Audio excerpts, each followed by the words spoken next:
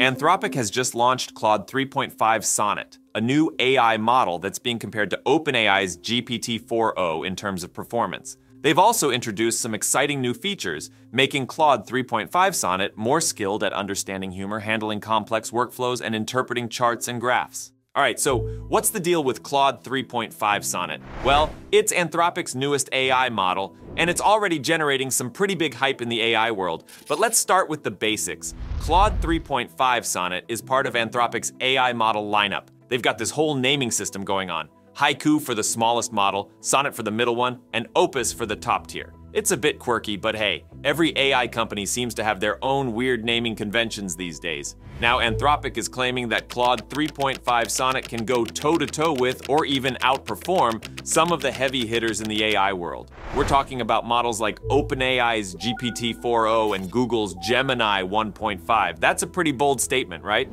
Anthropic says that 3.5 Sonnet is actually better than their previous top model, Claude 3 Opus. And get this, it's apparently twice as fast. That's a huge deal when it comes to AI performance. Now, Anthropic has released some benchmark scores, and I've got to say they look pretty impressive. Claude 3.5 Sonnet outscored GPT-4o, Gemini 1.5 Pro, and even Meta's Llama 3400B in most of the benchmarks they tested. And this includes areas like graduate-level reasoning, undergraduate-level knowledge, and coding skills. But here's the thing. We always need to take these benchmark scores with a grain of salt. The AI world moves so fast that today's top performer could be old news tomorrow. Plus, companies can cherry-pick the benchmarks that make them look good. So while these scores are definitely promising, we'll have to see how Claude 3.5 Sonnet performs in real-world applications. Speaking of real-world applications, let's talk about what this new model can actually do. According to Anthropic, Claude 3.5 Sonnet is much better at writing and translating code. It can handle complex multi-step workflows more efficiently.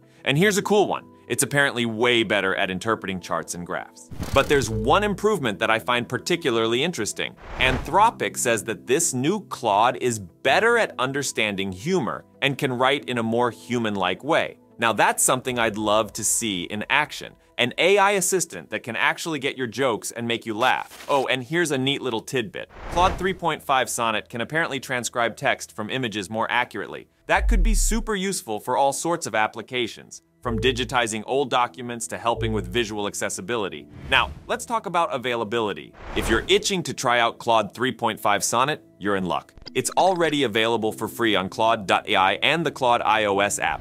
If you're a subscriber to Claude Pro or their team plans, you'll get higher usage limits. And for the developers out there, you can access it through Anthropic's API, Amazon Bedrock, and Google Cloud's Vertex AI. Also, Anthropic has set up a pretty affordable pricing model for this AI through Anthropic's API. It costs $3 per million input tokens and $15 per million output tokens. This basically means every time you feed information to the AI or get results back, you're using tokens, and these prices are quite competitive in the AI market. Another cool thing is the 200K token context window. This might sound technical, but it's actually really important. It means Claude can handle much larger chunks of information at once. So if you're working on a big project that involves a lot of data, Claude can process it all without getting overwhelmed. But Anthropic isn't just improving their AI model, they're also rolling out a new feature called Artifacts. And this is pretty cool, folks. Basically, it lets you see and interact with the results of your request to Claude right in the app. So, if you ask Claude to design something for you, you can now see what it looks like and even edit it right there. Think about it. If Claude writes an email for you, you can edit it directly in the Claude app instead of having to copy it to a text editor. It might seem like a small thing, but it's actually a really smart move. These AI tools need to evolve beyond just being chatbots. And features like Artifacts are a step in that direction. This Artifacts feature might be giving us a glimpse into Anthropic's long-term vision for Claude. They've always said they're mainly focused on businesses, even though they've been hiring some big names from the consumer tech world. In their press release, they talked about turning Claude into a tool for companies to securely centralize their knowledge, documents, and ongoing work in one shared space. That sounds less like a chatbot and more like a full-fledged productivity platform, doesn't it? We might be looking at something that could compete with tools like Notion or Slack, but with Anthropic's powerful AI models at the core. That's a pretty exciting prospect if you ask me. The pace of improvement in AI is just mind-blowing. Anthropic launched Claude 3 Opus in March, saying it was as good as GPT-4 and Gemini 1.0. Then, OpenAI and Google released better versions of their models, and now, just a few months later, Anthropic is back with Claude 3.5 Sonnet. Now, I know Claude doesn't get as much attention as Gemini or ChatGPT, but make no mistake, it's very much in the race. And with improvements like these, it's definitely a contender to watch. Let's talk a bit more about some of the specific improvements in Claude 3.5 Sonnet. Anthropic did an internal evaluation of what they call agentic coding. Basically, they tested how well the AI could fix bugs or add new features to an open source code base when given a description of what needed to be done. Here you're going to see Claude edit the function file to fix the bug, and now Claude's going to rerun those tests, and the tests are passing. So now if we rerun the function, look, our image no longer has that white background. Thanks, Claude.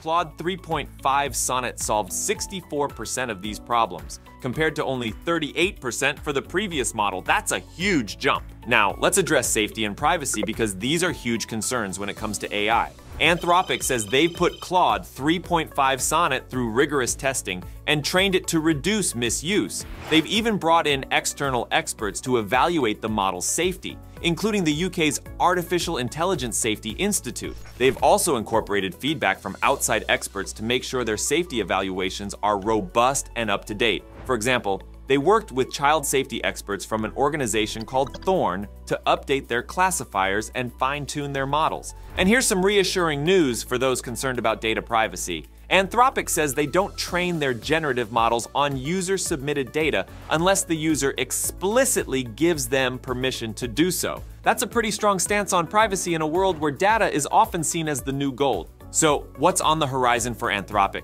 They're not taking a break anytime soon. Later this year, they plan to roll out Claude 3.5 Haiku and Claude 3.5 Opus, completing the Claude 3.5 model family. They're also developing exciting new features, like one called Memory, which will enable Claude to remember user preferences and interaction history, making the AI experience more personalized and efficient. They're also exploring new modalities and features to support more use cases for businesses, including integrations with enterprise applications. It's clear that Anthropic is gunning for the business market in a big way. Now, I know we've covered a lot of ground here, but there's one more thing I want to mention. Anthropic is really emphasizing their commitment to improving the trade-off between intelligence, speed, and cost. They're aiming to make substantial improvements in this area every few months. That's an ambitious goal, but if they can pull it off, it could really shake up the AI industry. It's an exciting time to be following these developments, and I can't wait to see what comes next. What do you think about Claude 3.5 Sonnet? Are you excited to try it and see how it compares to other AI models? Let me know in the comments below.